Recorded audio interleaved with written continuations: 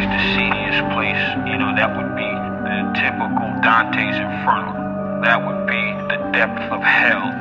It's the city that everybody complains about because of the high crime, the high taxes, the high expectations, and all of that.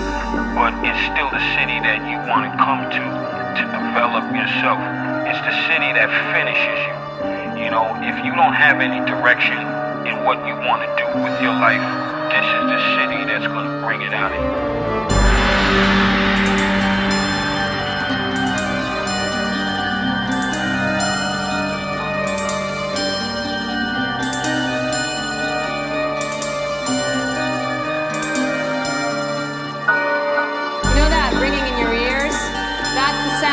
Ear cells dying like their swan song. Once it's gone, you'll never hear that